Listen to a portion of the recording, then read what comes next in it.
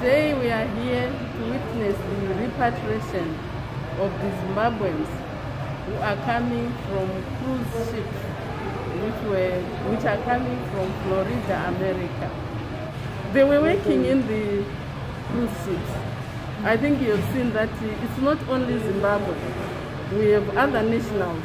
I think Namibians were also there. I'm told their Botswanas are also there.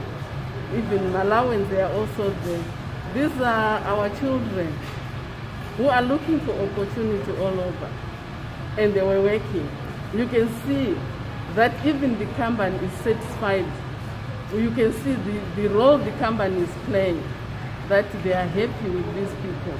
And I'm told they have been given leave up to September. So after September, if things are normal, they'll go back to their work.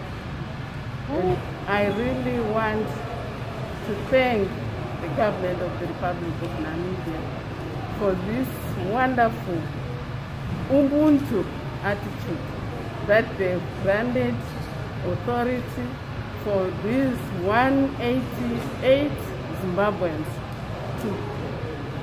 to disembark at the port, Walvis port.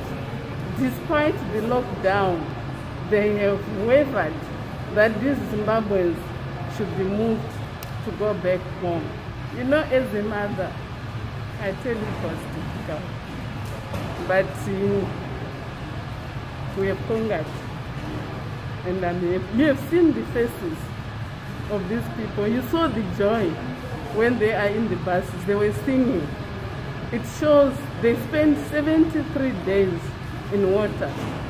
So it's an issue where, as a mother, we just have gratitude for this wonderful country. The land of the brave, it's really brave. And my government appreciates. No words can say thank you.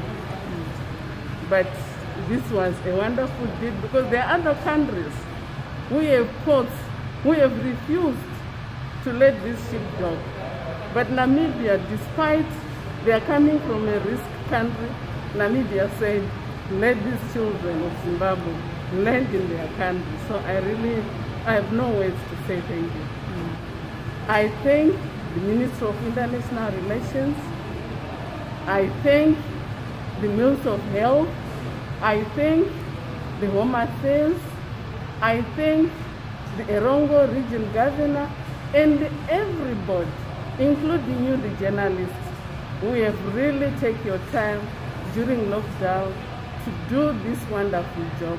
I say thank you. There is nothing which has shown me that Namibia is a friend, an all-weather friend for Zimbabwe. And there are no words I can say to say thank you.